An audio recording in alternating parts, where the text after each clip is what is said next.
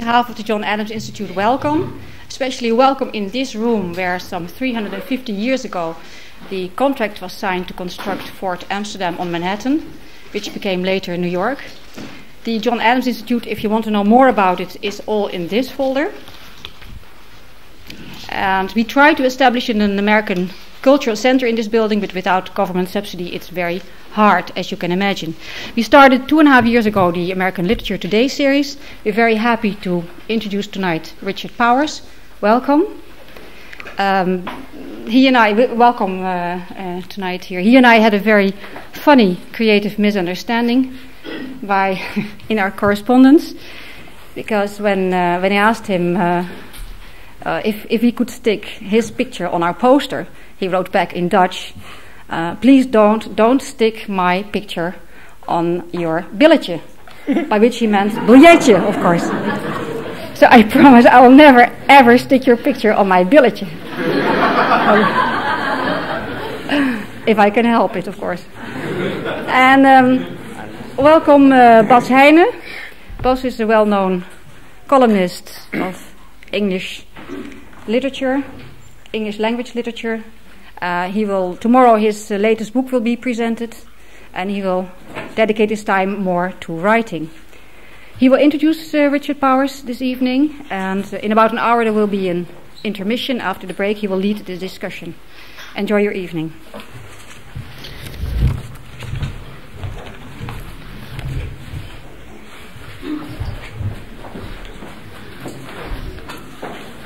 Ladies and gentlemen, I won't take up much of your time because Richard Powers has told me that his speech is not very short, and it's always a bother someone who someone who makes the introduction goes on for a long time.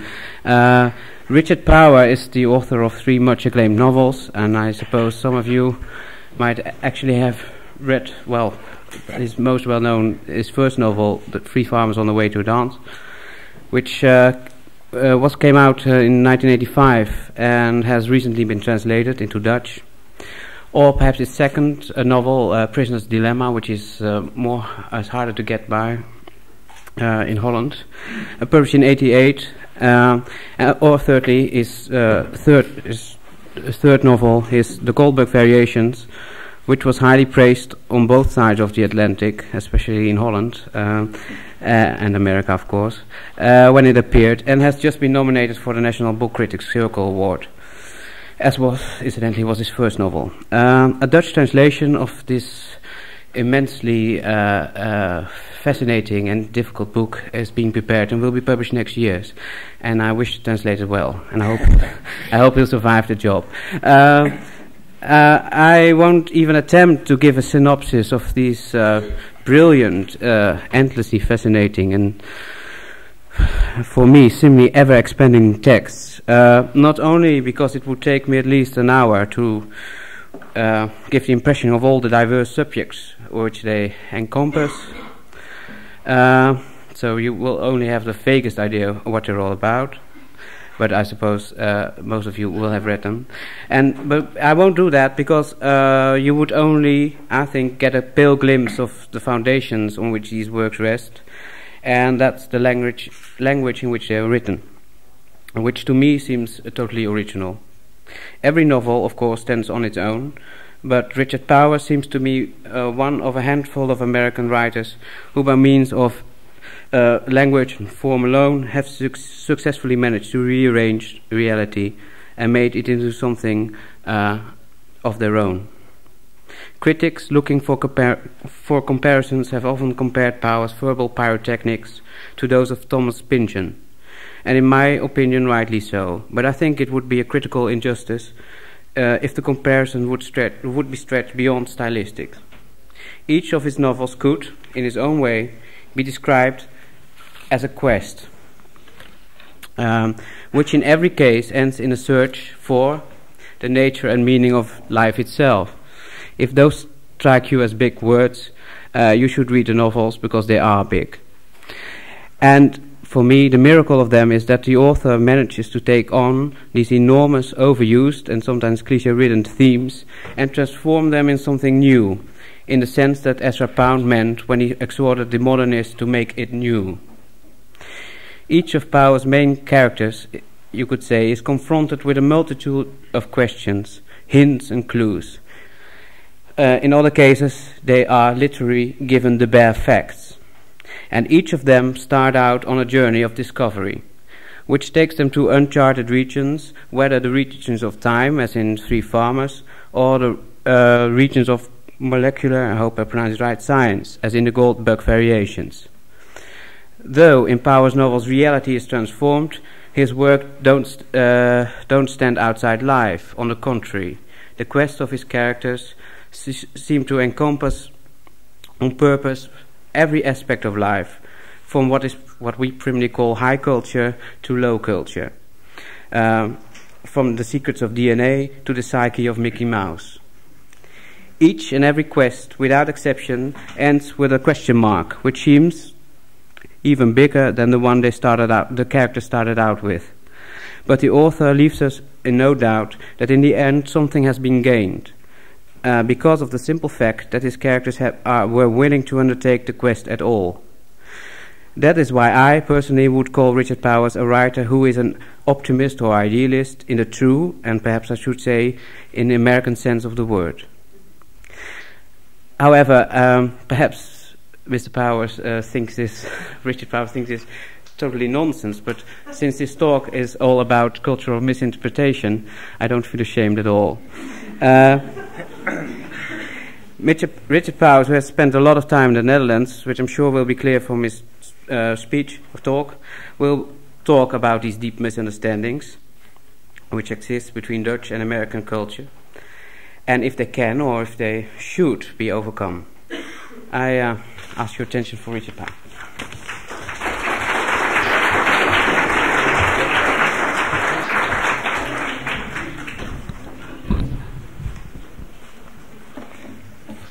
Thanks. Bas used the word ever-expanding to describe my novels, and I'm afraid the same word can be used to describe this speech. It's going to run a little long, but that means you get more for your money, and that's appreciated in every culture. So. He also assures me that Dutch audiences are only aggressive toward Dutch writers, and that to intruding foreigners you are pussycats, and always on your best behavior. However, having just prepared this talk on cross-cultural misunderstanding, I am aware that by good behavior, Bas and I may well mean different things. The letter inviting me to give this John Adams lecture declares, "Our program leads to an enhanced understanding of American culture, which, as you may know, is greatly undervalued in Europe." On first reading that, I had to ask myself whether American culture really was undervalued in Europe, and whether it was less valued here than in other parts of the world, say North America, for instance. My being asked to speak in Amsterdam rather than in Washington or Los Angeles should disqualify me as an impartial judge. But let me speculate for a moment about the European ambivalence toward the U.S., for which the word undervalued sometimes seems euphemistic. I imagine a contest between my friends on either side of the Atlantic. A cutthroat, highbrow, trivial pursuit game that consists of identifying such icons of American culture as Jeroen Krabbe, Willem de Koning, Rutger Hauer, or Rip Van Winkle. I have no doubt which side in such a show of cultural appreciation would win. I further suspect, to extend this deranged thought experiment, that American culture is not the object of Dutch misappreciation. Rather, it's British colonial militarism that remains the source of deep and lasting resentment. Irritation that I'm not standing up in front of some Diederik Knickerbocker Institute in London, wearing a I Heart New Amsterdam t-shirt, and buttering up the local underdog in Het Nederlands, which every Brit would have had to study for 8 years in school out of sheer political necessity. Any appraisal of cross-cultural appreciation, or its opposite, whatever that is, would have to specify first the social stratum under question. I know that American literature is vastly better appreciated by Dutch intellectuals than is Dutch literature among their American counterparts. so much so that even this appreciation sometimes causes cultural crisis. You may remember a recent flurry about editorial policy at a leading arts weekly that shall remain nameless, but that I assure you was niet fout in de oorlog.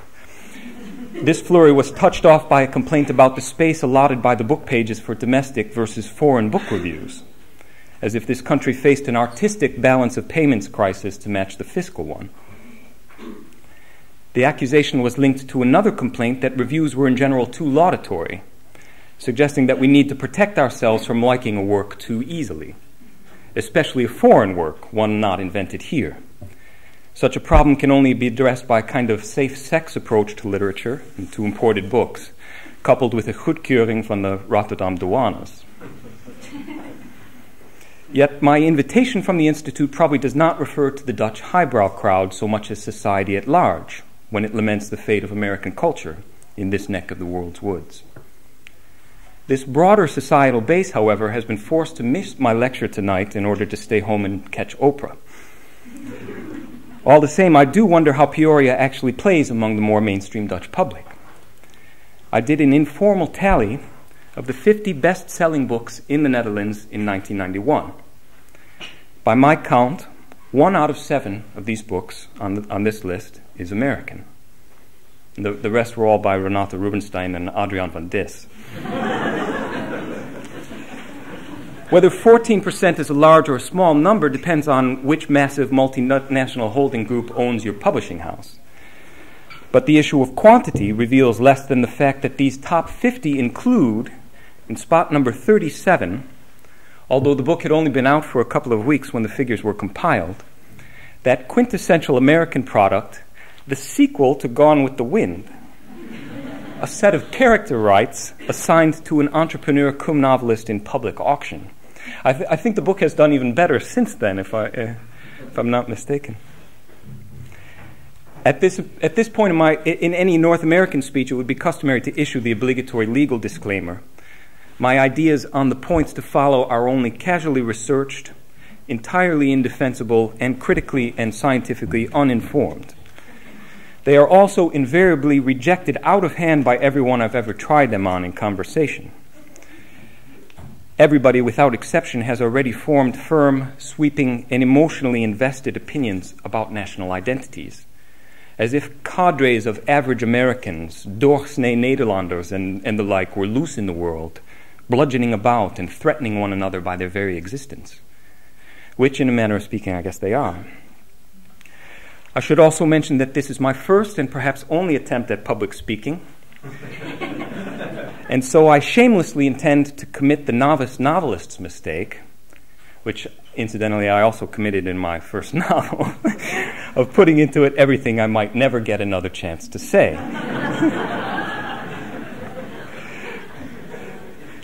I've learned in the papers that I'm a substitute for Allen Ginsberg, who at my age, during readings of his great poem Howl, would reportedly reach the line about, "America, when are you going to take off your clothes?" and would promptly proceed to do so. I briefly considered giving you such a working demo of the differences between our two worlds, but instead let me restrict myself to the intellectual failings I've just mentioned. I come, after all, from a country that will not permit a bare breast on television, but whose citizens will tell perfect strangers on trains excruciating details about the grueling divorce they've just gone through. A couple of years ago, on my first trip to the Netherlands, I found myself on a cold, gray, rainy winter evening. It's a setting that has since become almost archetypal. Standing outside St. Jan's Cathedral in 's-Hertogenbosch, indulging what a friend of mine in the South calls my typical American tourist's obsessional fetish with old stones. Actually, I had spent the day at the now defunct Evoluan in Eindhoven, indulging that other typical American obsession, the dire hope that cold fusion, biochips, or some other miracle discovery is about to rescue us, cavalry style, just before the end of the fifth reel from all our other discoveries. The old stones compulsion is probably contritional. While my country does indeed possess buildings dating back into prehistory, a fact not widely appreciated by Europeans or many Americans for that matter. All our oldest stones are saddled with a tremendous sense of guilt. Whatever the reason, I was doing my enthusiastic walking tour of the outside of the cathedral when a local woman stopped and looked up to see what I might be looking at. This woman had on the day-glow face paint, clown suit, and polychrome parrot plumage that the Baedeckers failed to prepare you for in their description of the sedate and sober natives. Finding me staring up toward the Gothic clerestory in the dark, she stopped and followed my line of sight, perhaps thinking that some of her fellow drunken carnavalvierders had climbed up onto the buttresses and begun celebrating their way up to heaven, which, for those of you who have ever had a good look at the cathedral, they actually have. In a Mengsel language that didn't correspond to anything I had come across in my Dutch Berlitz tapes, which I had acquired at a B. Dalton's in a shopping mall in Illinois, she proceeded to ask just what the hell I was staring at in the middle of the night. I gave her my 2 sentences, which at that time consisted of "pleased to meet you" and "is this the way to the American Embassy?" As soon as she discovered my nationality, everything became clear, and my bizarre ritual was explained. A look of knowing pity crossed her face, and she said, "Of course, you're an American. You have no culture, do you?" Now, it's true that my explicator was in the throes of day 4 of the great annual holiday of those parts of the land that lie too near the Romance countries. But half of you fish-nosed northerners right now shaking your head and muttering "zielige Brabanters" may be surprised at how often an American in this country must bite his lip and grin grimly as people forgivingly let him off with that polite truism.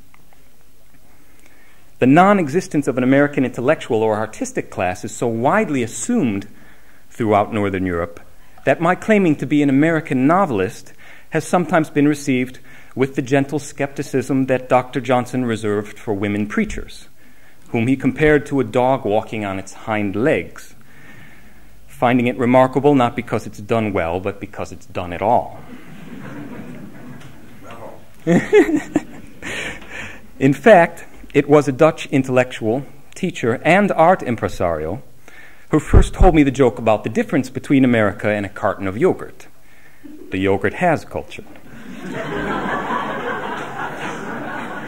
I later invested much effort and time helping spread the joke in North America, where it has caught on quite well, nurtured by the secret urge for self-punishment that hides behind the state's propensity for flag-waving. For in my heart of hearts, I believe that the rampant boosterism bordering on solipsism that infects my culture is a compensatory sense of inferiority. Perhaps exactly this schizoid mix of megalomania and nervous inadequacy is what makes the U.S. such an object of lurid fascination for many Netherlanders, the country they love to hate, a country in its wild oversteering between smugness and self-loathing, too close to home for comfort. At first glance, the 2 cultures that the Adams Institute admirably tries to bridge seem too incommensurate to mention in the same subordinate clause. How can a citizen of a place where high school children are forced to watch commercials as part of their daily dose of classroom TV possibly hope to communicate with citizens of a country where the day's raging debate is whether to let the stores stay open past 6 o'clock? Even the languages with which these 2 pursue their respective advertising reveal opposite ways of constructing the link between the self and the outside. 2 takes that could not be more mutually unintelligible if they tried. In one corner, the beer-bellied, street-brawling, illiterate but ultimately lovable thug high-fiving you and slobberingly insisting that you be all you can be and reach for all the gusto you can get. In the other corner, the impeccably, albeit militantly casually dressed, stay-at-home xenophobic federalist, knowingly and always with distancing irony asserting, "Doe maar gewoon, dan doe je gek genoeg." Recall that the HEMA, which I can now find blindfolded in any town in the Netherlands, has as its motto, "De normaalste zaak van de wereld." A proverbial sales pitch that knows how nothing is more comforting to a native than the idea of doing the most ordinary thing in the world at the most ordinary store in the world. What I'm describing is not the gulf between Dutch and North American culture, however that might be located in psychic space. It is the difference between a state that has fully embraced the maelstrom of transnational commercial annihilation, where an individual life is measured exclusively by its ability to wreak consumptive havoc, and a state that has tried to back slowly into the vortex while preserving its ancient protective coloration.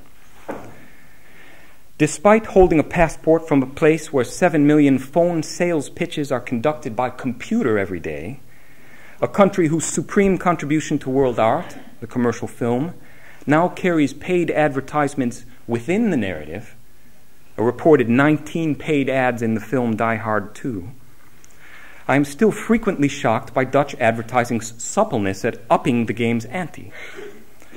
Who, for instance, would be so unwise as to try to deconstruct, let alone touch, Vroom en Dreesman's recent Echte mannen dragen ballen? I mean, really, someone will have to explain this to me.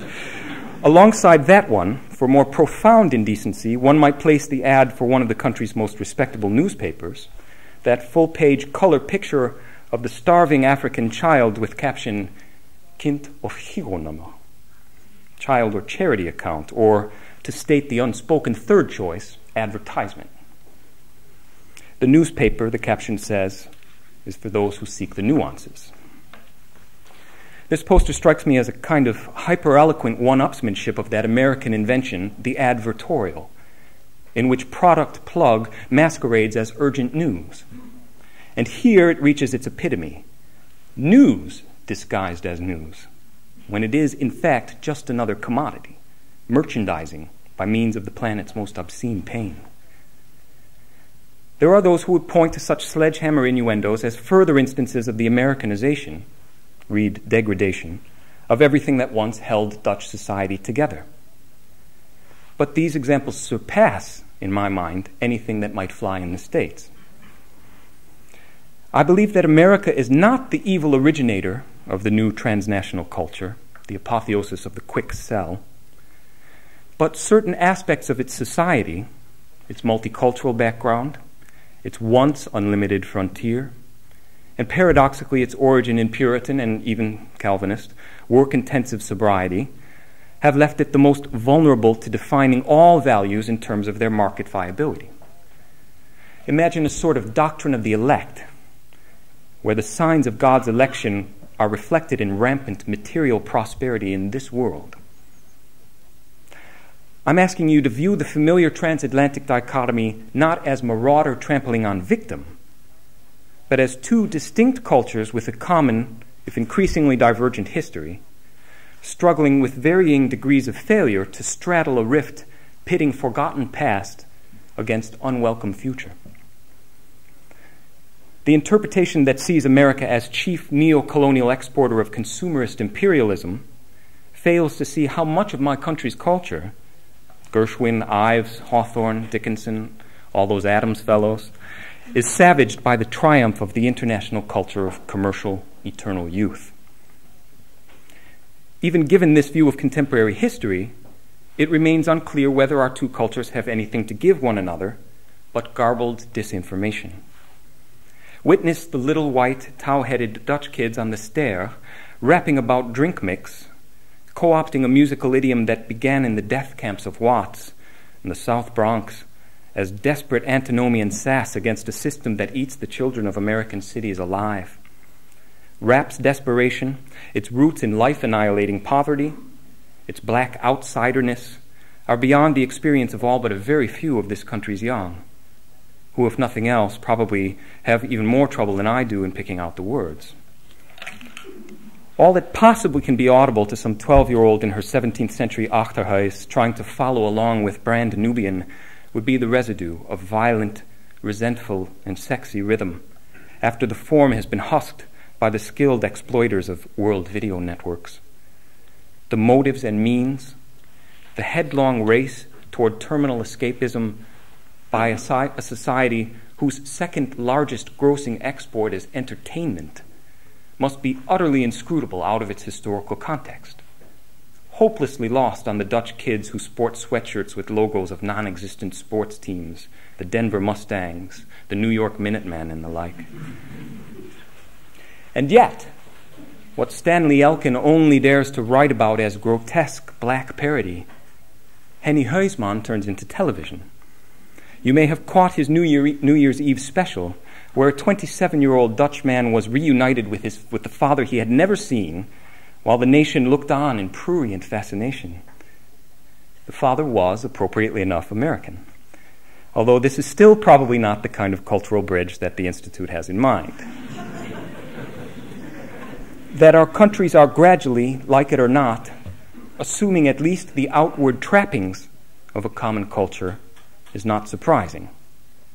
For isn't it the great, seductive, straitjacketing lie of rampant consumerism that you are unlike all of the other 5 billion people whose business we also want, and that we, all 20,000 of our interchangeable franchises, are quite unlike any other mass retail chain in knowing just how to serve you.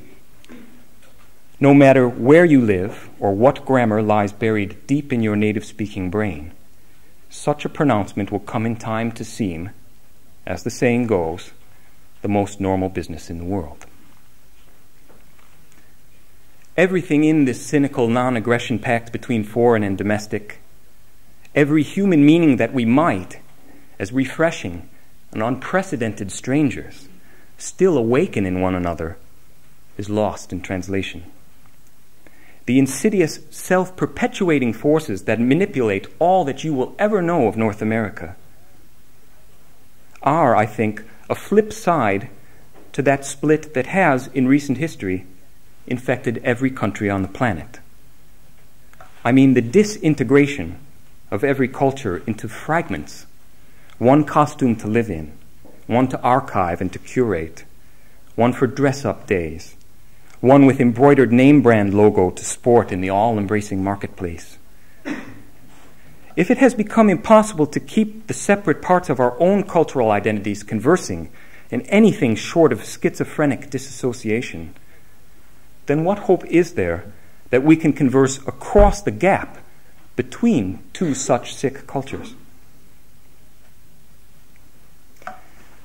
I've lost track of the number of times that people here have asked me, "Oh, you're an American? You must know that great writer Karl May."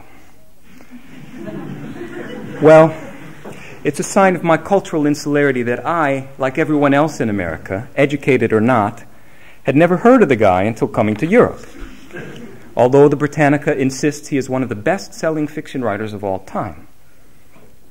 Any of you Nederlanders who have visited the States may well have been cornered there by someone who wanted your expert opinion on Hans Brinker and the Silver Skates, a book no one here has ever heard of, but which has been for countless American children their sole connection with Holland, as the mythical place is always called. The Britannica does not say whether May ever touched foot in America or saw an Indian. It doesn't matter. I am moved by the image of millions of European kids coming to know all about America through a writer who no one in America has ever heard of. Children who, as a friend reports having done in his own childhood, ride through their woonweken on stick horses, shouting things like "Al recht" to one another, considering it the height, the quintessence of wild Americana. No international aerogram arrives without garbling. Another friend here reports that when she was a little girl growing up in Brabant, her father told her that if she ever got lost in the woods, to keep walking in a straight line until she got out. Now, how can anyone who grows up thinking that all woods can be walked through ever read Cooper, or Twain, or Thoreau, or Richard Wright for that matter? You might counter by asking how someone who grew up in Chicago could know anything about the frontier. I try not to confess to the Chicago bit, by the way, because it invariably causes Dutchmen to point their fingers at me and make machine gun noises. But you must believe me when I say that every kid in my suburban neighborhood grew up convinced that one could still live like Davy Crockett or Daniel Boone in the forest preserve just west of O'Hare Airport. The fact that those two names may mean nothing to a kid from Breda who knows all Karl May's savages by heart only proves my point. The unbridgeable barrier of garble has little to do with language. If anything, the cross-purposes loggerhead between the US and the Netherlands is even thicker between England and the US, those two countries divided by a common tongue. Imagine my surprise on coming to this country to learn that I didn't speak English at all, but rather a bastard mongrel dialect with its own put-down name. This judgment, of course, is leveled by a linguistic group whose chief dictionary distinguishes between ABN, that is General Civilized Dutch, and AZN, General Southern Dutch. But as for the Brits, my first book was reviewed in a leading English newspaper, one of those studies in compaction where the reviewer covers 6 books in 200 words. This time the books had as their common denominator the fact that they were all Americans. Of course. And the reviewer spent half of his 200 words wondering why anyone on either side of the Atlantic would bother with this stuff. Another English reviewer accused me of succumbing to, I quote here, the dire influence of Herman Melville, which would be the cultural equivalent of a Flemish reviewer accusing a Dutch writer of failing to escape the awful impact of Multatuli. This reviewer was probably still chuckling at England having gotten Hank James and Tommy Elliott for an undisclosed amount of cash and a minor leaguer to be named later. The problem here is the American fiction's fascination with what critic Tom LeClaire calls the art of excess, and Edward Mendelsohn describes as the urge to compile the comprehensive encyclopedia. I believe the local term is dickapillin. Barth, Pynchon, Gaddis, Mailer, 1,300 pages, and the last line is to be continued.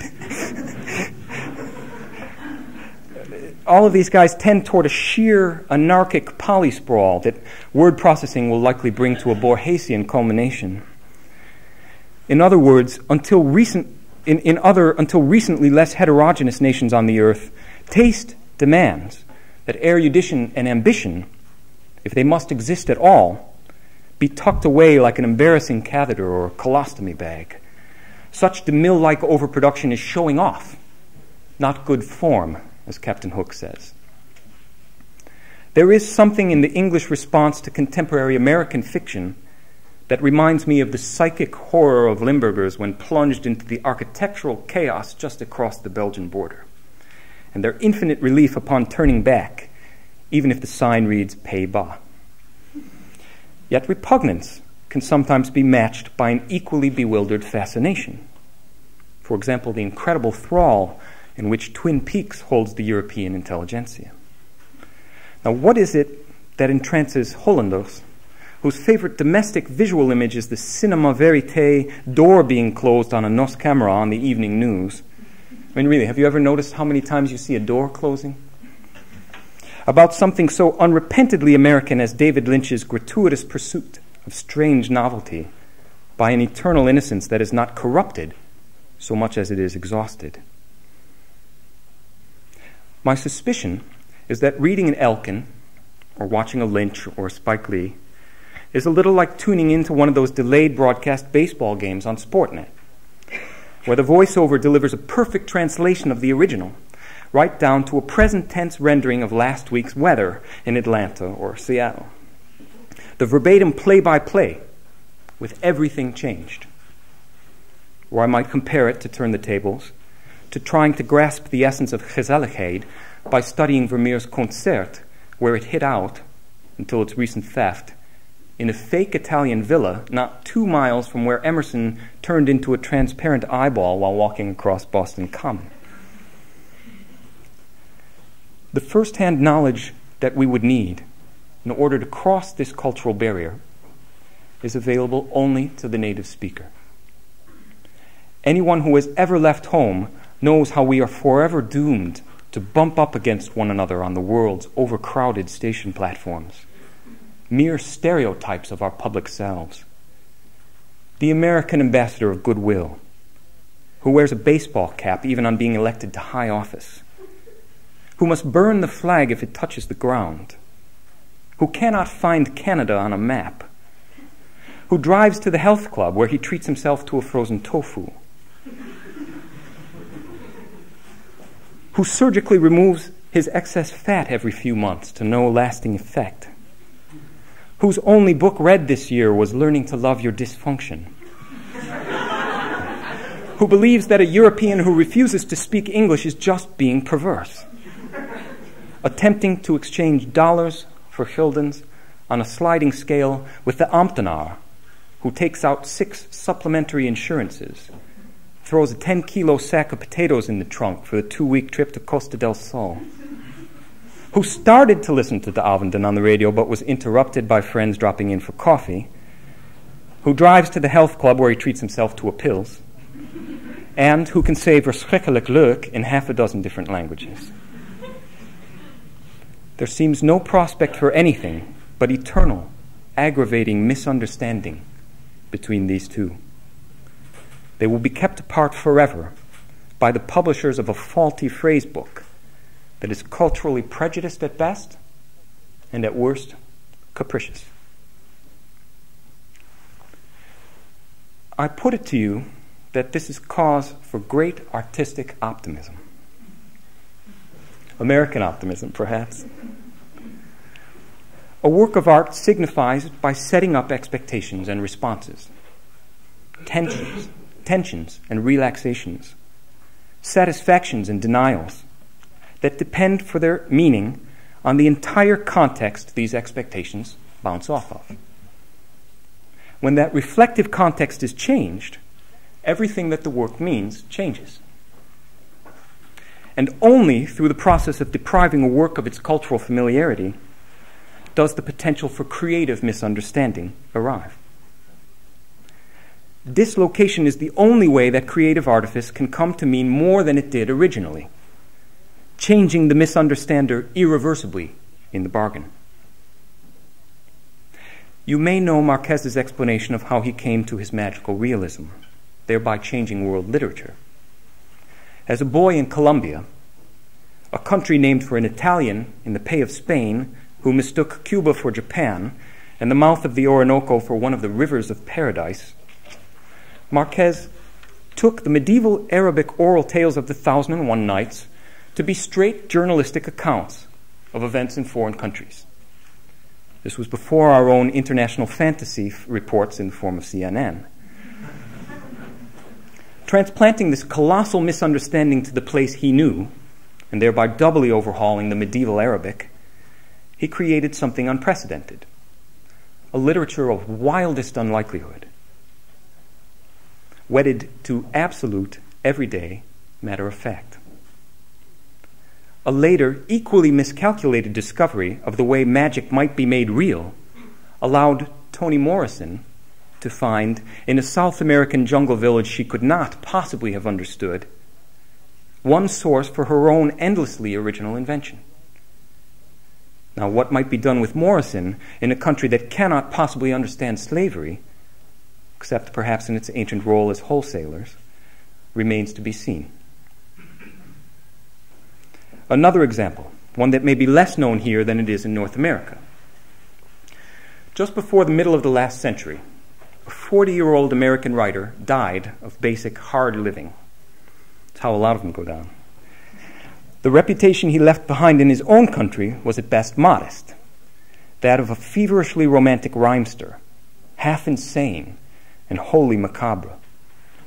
2 of his leading contemporaries dismissed him with now famous put-downs as the Jingle Man and 2/5 sheer fudge. In short, a backward-looking, Gothic figure with no lasting literary legacy. Then you Europeans got him. After his death, he was translated, wildly and inaccurately, by Baudelaire and others. His influence on European writers ranging from Jules Verne and Conan Doyle to Dostoevsky, Verlaine, Mallarmé, make him not just the begetter of science fiction and the detective story, but a godparent of modernism. Only after his writing worked its way back to America through countless foreign influences was Poe reappraised and appreciated for the first time in his own country, and ultimately admitted to the canon of his native land's great writers. Canon formation, as you may know, is an explosive topic in the States right now, as the victoriously apologetic society proclaims its successful drive on world assimilation by stumbling toward an after-the-fact confession of interculturality. But even progressive attempts to expand the canon can be enlightened tyranny, obeying an edict that, because prescriptive, is often as constricting as the canon itself. Canons, the history of culture repeatedly insists, are meant to be busted, and busted repeatedly as part of their lone negative legacy. And the way they are broken, the history of art also insists, is by one group of practitioners willfully or well-meaningly failing to assimilate the inheritance left them by another. This productive corruption of connotation has a few distinct sources. The first is a sort of basic historical ignorance. And one could make the claim that the entire Renaissance was based on a bastardized understanding of what classical culture was really about. Of course, such a judgment depends on the belief that we now know what classicism is. More frequently, though, historical naivete is personal, intimate, like Mendelssohn finding in Bach the first romantic, or Rousseau's bizarre proclamation that he was the greatest living painter in the modern style and Picasso in the Egyptian. The man hadn't a clue as to what he was talking about, for which we can only be grateful. What Hughes calls the shock of the new can also arise from a simple lack of familiarity with stylistic convention. A Czech DP working in New York in a small town in Iowa that must have seemed like the far side of Mars, driven by his false discovery of what he thought was a common thread linking Indian and Negro music, and inspired by a Czech translation of that mad American pseudo-Indian epic Hiawatha, could produce a symphony that would move generations of Swedish-Irish Chicagoans to tears as the supreme American work of the 19th century, one still called the New World Symphony. The celebrated theme from Dvorak's second movement, an imitation of an American spiritual, is now universally mistaken for one by Americans and foreigners alike. Another Czech emigre living in Canada would write a novel based on this composer's life, which, when translated back into Northern European languages, continues to propagate this fecund cross-fertilization of the half-comprehended. The lost particulars of situation and incident also father productive misreading. The book that has had the greatest impact on fiction in this century would seem very different to us, I'm sure, if we recognized all of those Dublin Dorpsfiguren for who they really are, rather than the library-sized reader's guides they have become.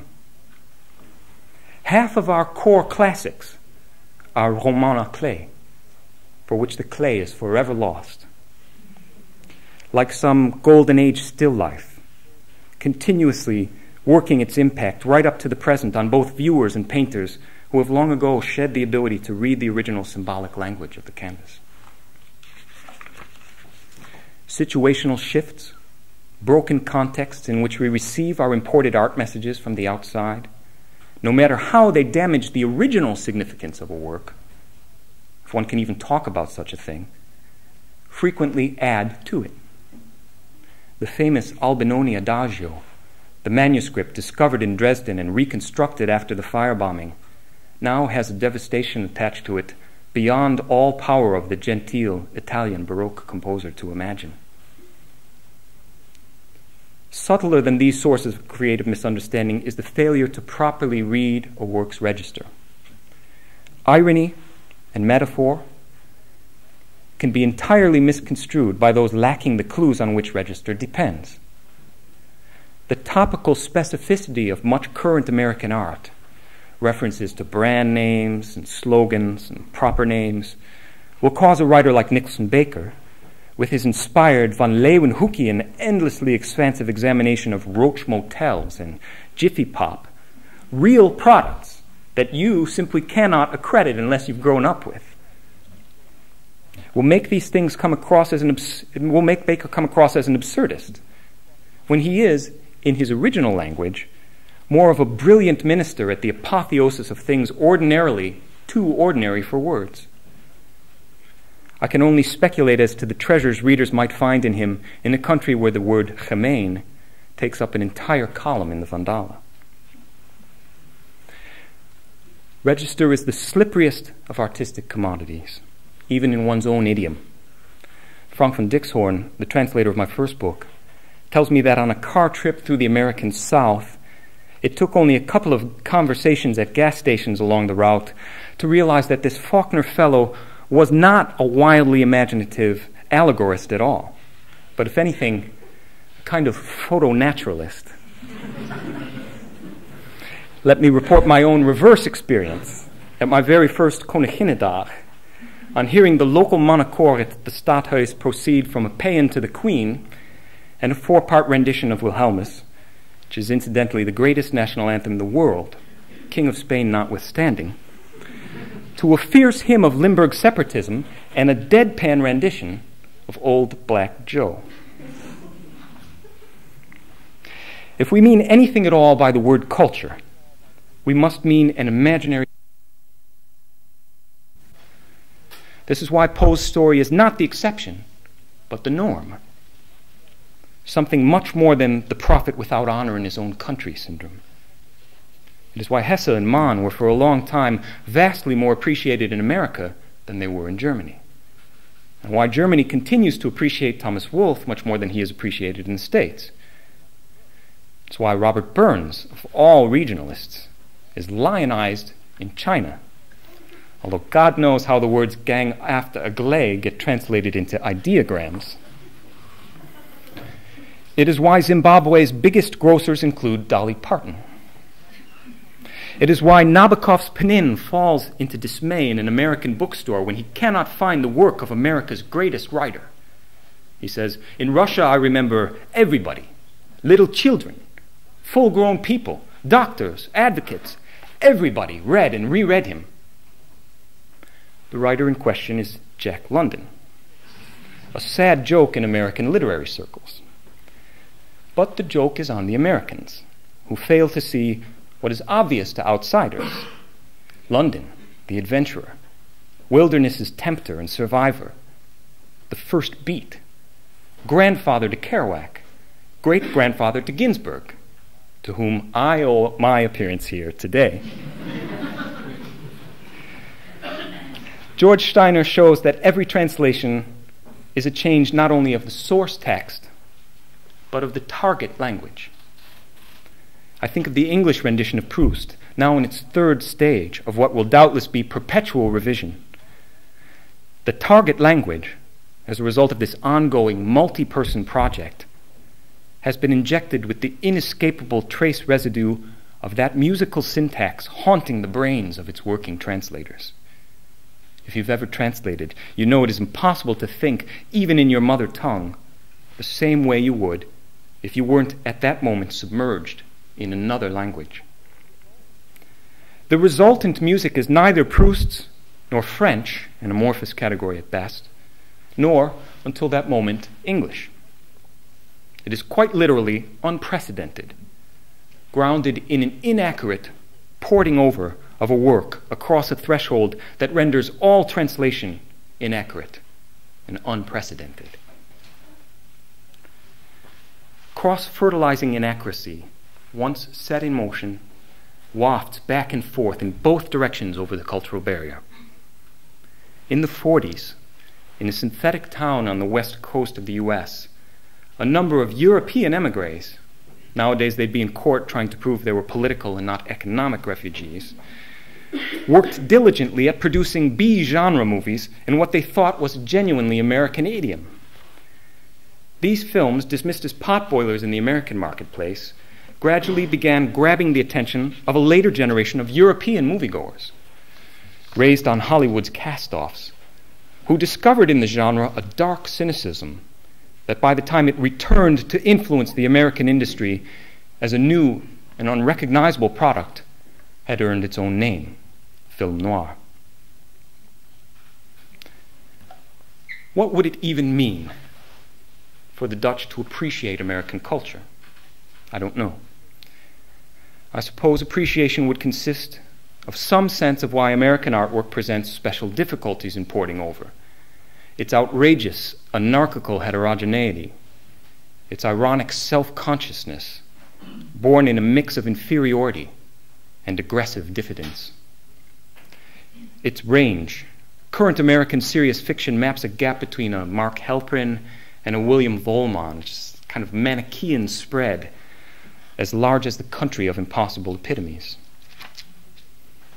Appreciation of the stateside novel would require some glimpse of the huge split in American life between bookstore and special order fiction, between production line writing and overly mediated postmodernism, with the immense, untranslatable corpus of what publishers cruelly call the midlist falling away in between. From abroad, the gap between what a foreign fiction says and what it means must always be decoded in the absence of the references that fiction uses as leverage. And yet, the same is true of every text you come across, not least of all the ones that seem closest to native idiom. All reading is translation, maybe even especially in your own language. Perhaps it is not culture we ought to be appreciating at all, but the individual, always surreptitious work. Culture is a mock-up, a set of guidelines meant to increase the illusion of security and stability in social exchange. It is exclusionary in nature, normative and curatorial, a private club drawn up for rapid identification and expulsion of the non-member.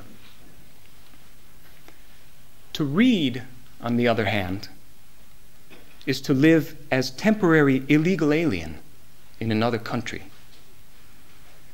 Literature, in the largest sense, is a moratorium on the one life we think we know everything about. It pitches us into circumstances that resist assimilation, even on the grounds of their very familiarity. The cultures we live in disguise an urgency that can only be seen, only addressed by returning to it after time spent abroad in the foreign text. The point, then, of better appreciating American culture is not an idle exercise in co-option or kissing up to the international imperialists. It is an invitation to creatively misunderstand, a chance to step temporarily out of the constraints of culture and to see the place as a stranger might. Incomprehensible otherness is a way of coming back, returning, in that Trader Eliot's cryptic words, to arrive where we started and to know the place for the first time. In my book, The Goldbug Variations, the narrator makes a startling discovery that I stole from several different, perhaps misunderstood scientific texts, that we, individual humans, differ more from one another than mankind as a whole differs from the next nearest species. Surely I differ from, say, Bas more profoundly than Americans differ from Dutchmen. Whether this means, as so much of literature seems to assert, that each of us is finally alone, or whether it becomes an unending source of discovery for the raw, awful specificity and weight of the world, remains, as it must, a question of individual temperament, as passed through the statistical filter of cultural bias. To tip that bias, we have art's useful intervention. Like the student of a foreign language who discovers in a dead etymology a root that the native speaker no longer hears, the reader of a foreign text can find again in art that most valuable strangeness, one that does not conform but subverts the presuppositions that hem in the private sensibility in whose name cultural norms are claimed. When all context changes, the moment of reading can remain radical, exploding categories even as it measures them. And even recognition can come as a shock, to be felt again in that smallest society of one, whether it be in Manhattan Project, or Golden Age colonial mansion, or alongst the Lange Lindelaan, in whatever country of origin happens to be stamped upon your passport. And the point of travel, whether you move in relation to the thing, or the thing moves out from underneath you, is not just to play the eccentric foreigner in his fetishistic misappreciation of someone else's old stones, but to turn around, to follow the outsider's view onto your own too familiar building and see your countrymen there, mistakenly celebrating their way up the buttresses toward that most distant of roofs, to have a good look, and even perhaps, if only temporarily, to know the place for once, to come home. Thanks.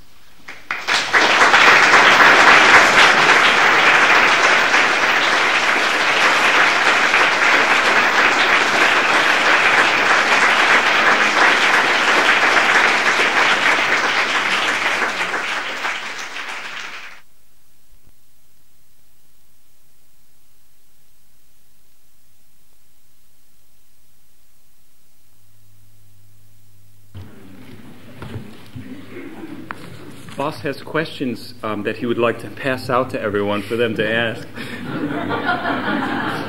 That's after we pass the hat for the Adams Foundation. Thanks very much for this. It's a wonderful opportunity.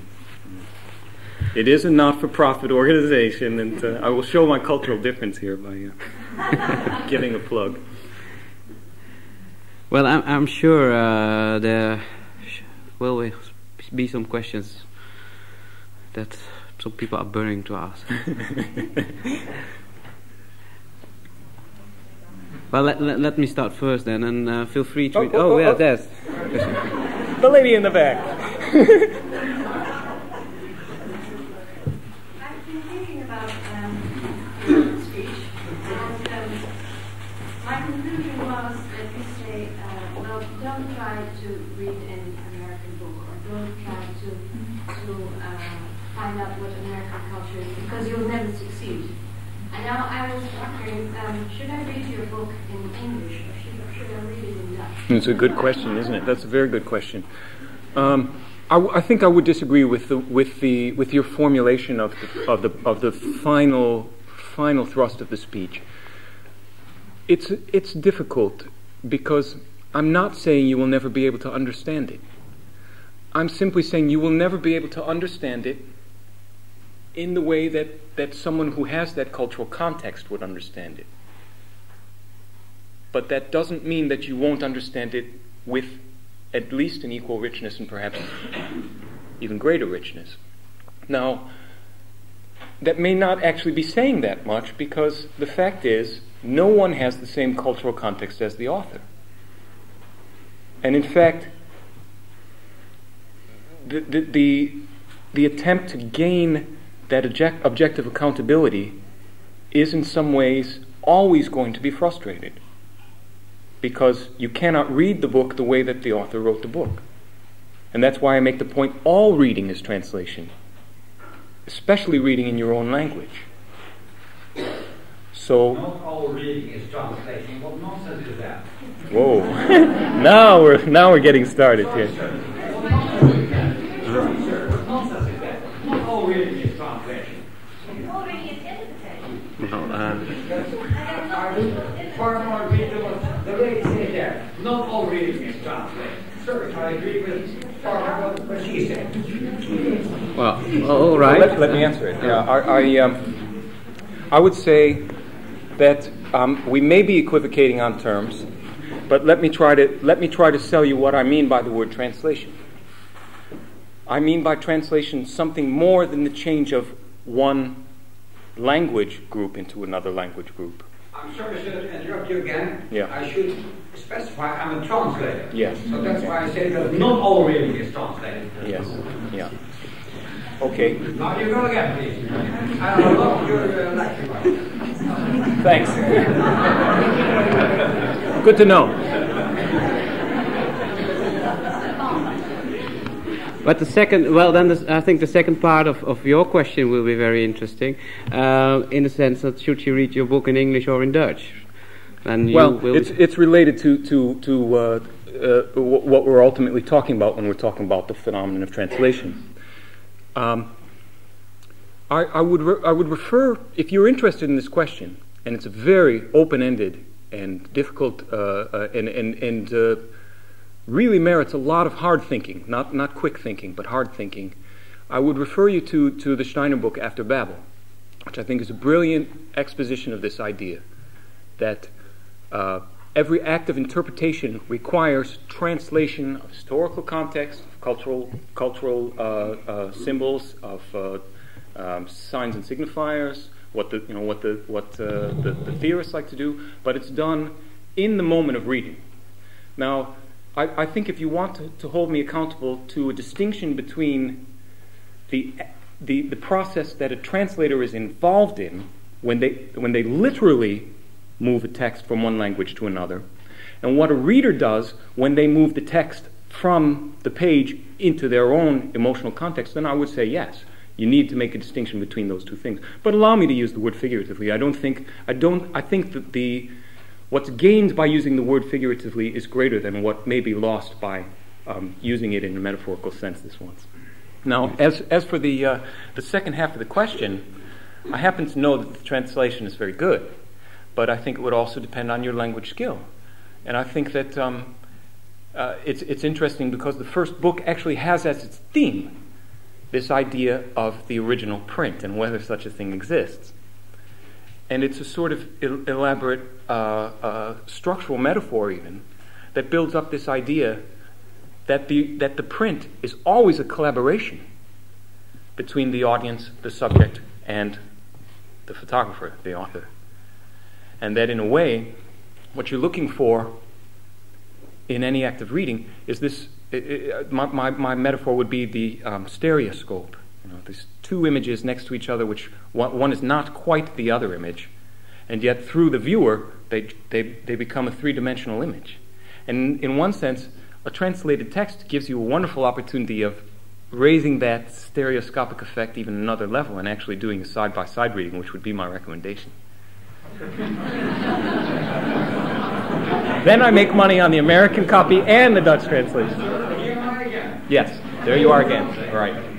Sorry? I know your Dutch is pretty good. But No, did it's you not really that translate? good. What's that? No, Did you really translate? my Dutch is not that good, and I can't translate. I did not do the translation. No, but I know your Dutch is pretty good.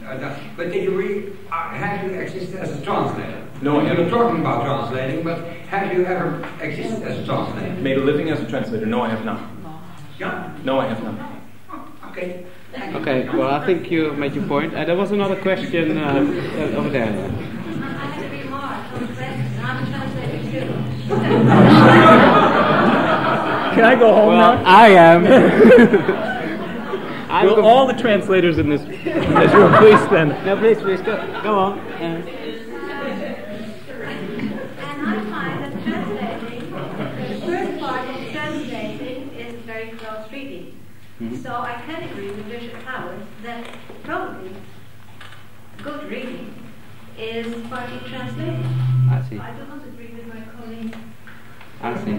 Yes, I think So was my question was, but it was answered already, I think. My question was, if you feel like this about cultural interpretation, why do you not object to being translated? Could you also did a few minutes ago? I don't mean to be flip about this. I think it's really there. As I was reading the speech too, it crossed my mind that I'm not ready to say that you can't be accountable to some sort of outside objective thing.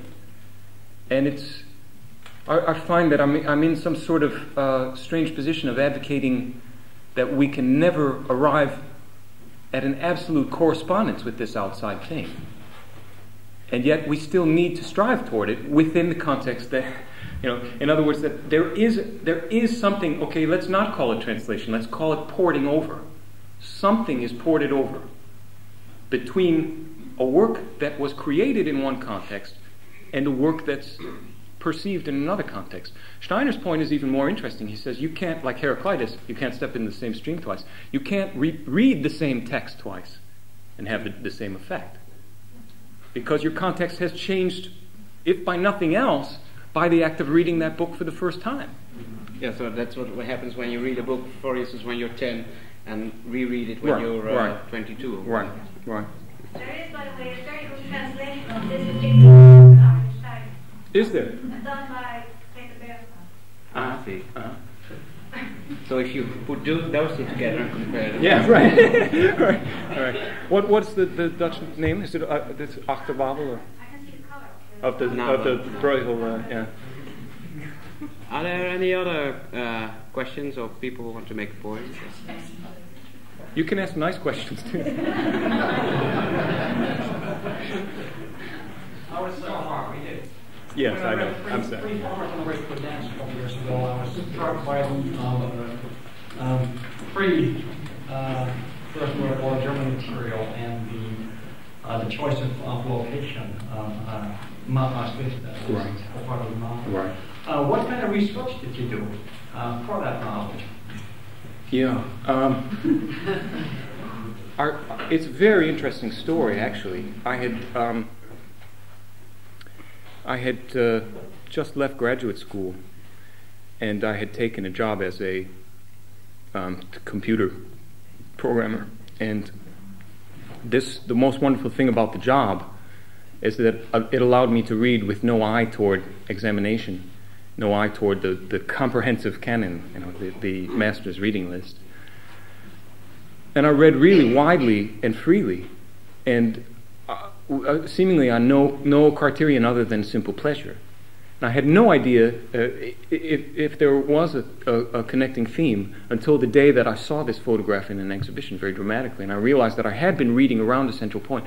But after that first stage, of course, then came the real naslagwerk. I mean, then you have to really start digging in and verifying to the best of your ability these objective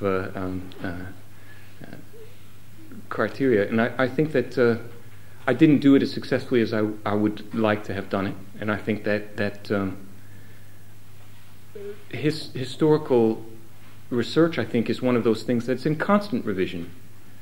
And I think that's actually tantamount to my point.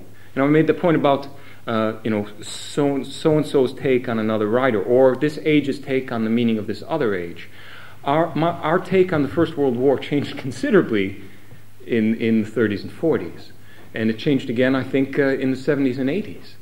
And I think that the sort of work that you do, when you do want to ground a novel in an historical context, you're really tempting fate, because 10 years from now you may have a different take on that historical material. Exaggerate. Would say 10 years from now. Yeah. Well, It's next year. I mean, it's wow. right. Well, I think, for instance, some of the textbook has to change every 10 years. Textbook has to change every 10 years? Is that At least, right? Yeah, I would. Yeah. Well, I mean, for instance, I happened to be here in '89, and it kept going through my head that what we take in each generation to be the inevitable lessons of history change each time that inevitability changes. As we watch it change. Yes, please. You talk a lot about the American culture. I mean, you use that term. And I really question if that's what that is. I mean, I think somebody from New York City, what they consider American culture is quite different from somebody from Albuquerque or Biloxi or Miami or... Right. Yeah, good point. And actually, when I do use the term, right, you just don't, I think right, it's not a homogeneity. And I think as I use the term, I hope that in the course of the speech, it became clear that term has to become ironic.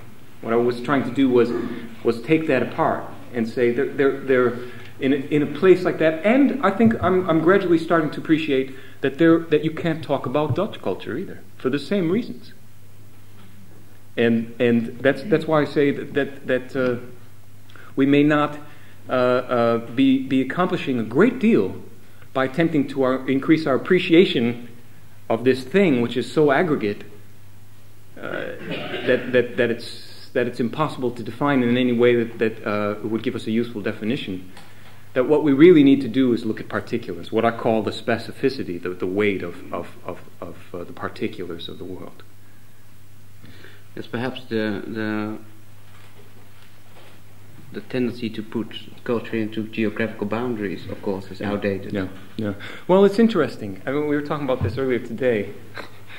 Is Disneyland American? Is it American when it's built in Paris? And what do you have in Paris? You have a castle that's based on something in Southern California that's based on a sort of fake neo-Gothic monstrosity in Bavaria. I mean, and now we have one in Paris. It's who's responsible for this?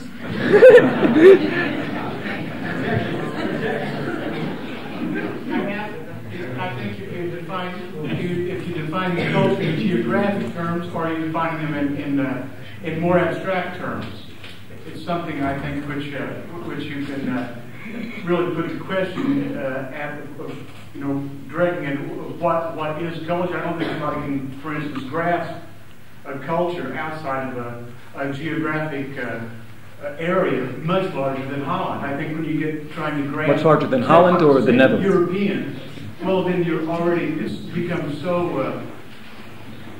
diversified. Wasn't the point of the evening to get the contrast between cultures? Yes. Okay. Yeah. Will you please go about that, sir?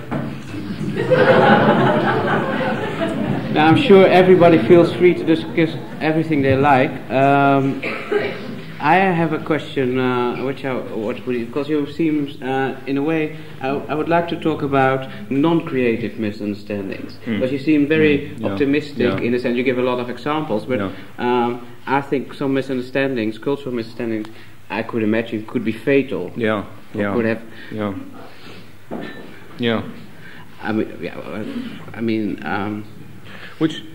Go ahead. Yeah, but I was thinking of a direct example of it. I think perhaps Wagner interpreting old German legends, and then somebody else interpreting Wagner in a strange way. The wrong somebody else. Yeah. Well, which brings up this point about: are we ready to cut ourselves off from accountability to some external moral? And I'm not. Mm-hmm. But I guess my point is simply that an absolute fit is not the only valuable thing that we can come away from, perhaps not reachable, and it should not be a point of despair that we have to miss it. I think then you do have to go forward and begin to develop criteria for distinguishing between a good miss and a bad miss. Mm-hmm. And how you do that, I don't know. I guess it comes back to the particulars again. Mm-hmm. It comes back to the specificity and the particulars, the weight of the things that you're talking about. Mm-hmm. But as a creative person, right? Yeah. Well, what is your criteria? Where do you draw the line of taking responsibility in that? As I remember a teacher of mine saying that you have total responsibility for the things that you create. Yeah. So, to such an extent that it was impossible for so many people to create things because they were so weighed down by that responsibility. Yeah. That's also true. Where does the artist's moral sense come from at the moment of creation? To what is the artist accountable as? Well, not at the moment of creation, because that's not in your hands, but after the moment of creation. Yeah, but wouldn't you agree that it's asking a similar question to? I mean, if works can be misinterpreted, can we also talk about evil works of art? Works that simply have in them something inimical to what we to a trans-cultural value. Are there trans-cultural values? I guess that's part of the question, isn't it? Not tonight. I don't know.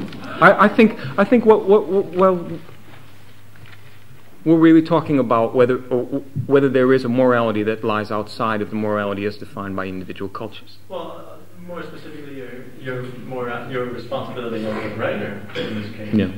I mean, was it Wagner's fault that he allowed himself to be misinterpreted? What was that? Was there something in Wagner that predisposed or that made it possible to be misinterpreted? I don't know. Yeah. And is there something in your books that predisposed the possibility of being misinterpreted? And are you leery of that? I know there are things in my books that because I would say that more than anything when I write, I'm conscious of this notion of straddling, and many of my books have as their central device the idea that in order to get to the heart of something, you need different frames. You need a fictional narrative. You need a bit of mediating on that fictional narrative. You need a memoir. You need a first-person confessional. You need a sort of Rashomon-like building up of takes on something. So I'm particularly conscious of in the act of creation of straddling different ways of looking at a thing. So I know they must be all that much more susceptible to a reading different than the one that I would have put together. Is it? Yeah? No, I'm not asking. Okay. That was I think. How would you define being understood?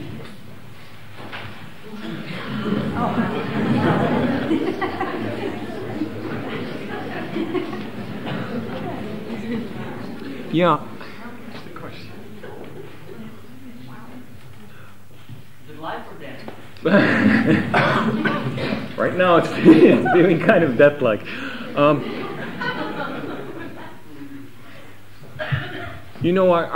I think that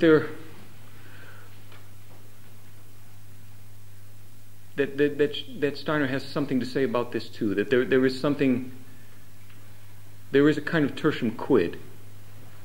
If you get three-dimensionality, if I can use this metaphor of the stereoscope, if you get three-dimensionality, then you know there is something that's worked out right. I'm not talking about the feeling of the reader, but of the writer. In his appraisal of a reader's perception, yeah, I know that. In other words, if I'm putting my ideal image of a book, if I put that ideal, if I put what I think I have done in a book next to what a reader tells me he or she has found in my books, and if I line those two up and put them in front of my stereoscope and I get three-dimensionality, then I know there is some sort of productive difference between those two. Well, anyway, it's not a question to ask a writer because I don't know any writer who feels understood. But perhaps you have something more to say on it. You know, I think that maybe writers to a certain extent remove themselves from the danger of having to worry too much about how they're being perceived as a sort of self-defense too. Because if you became too conscious of the differences between perception and creation, it might be overwhelming. It might prevent you from keeping in mind what it was that you were after. So maybe the writer isn't the best person to ask that question. I don't know. Yes, please. What has been the influence of your ability to write computer programs on your writing, if any? Quite a bit, especially in the third book, my third book. I think there are even poems that are written in computer language in the third book.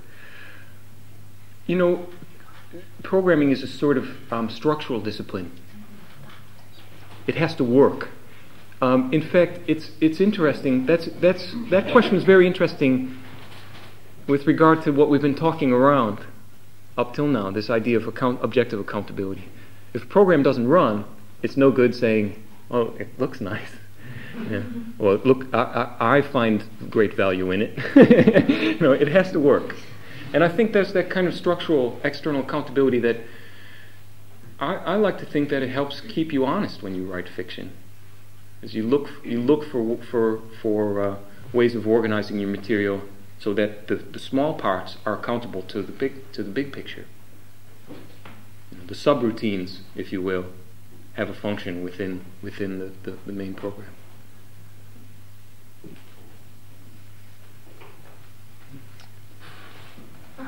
I'm interested in beginnings because I'm a teacher, and I wondered if you could just take a few minutes, or maybe 10 minutes or something, and tell us a little bit about who read to you when you were young, what your American school experience was like, pros and cons, who told you you could be a writer early on, and maybe some nurturing later.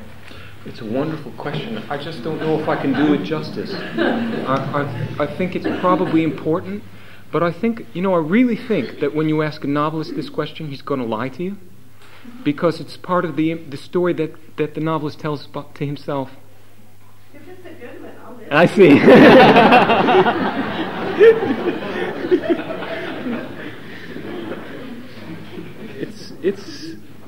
It's very interesting, but I think I am reluctant to get into it just because I feel as if there must be so many ways of getting to a finished book.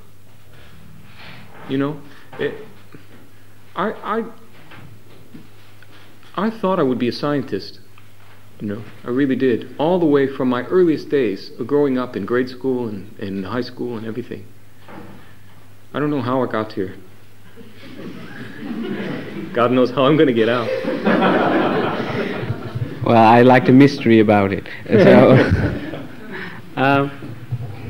any other questions?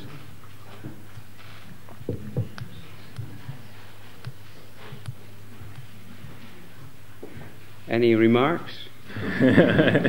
Any polite remarks?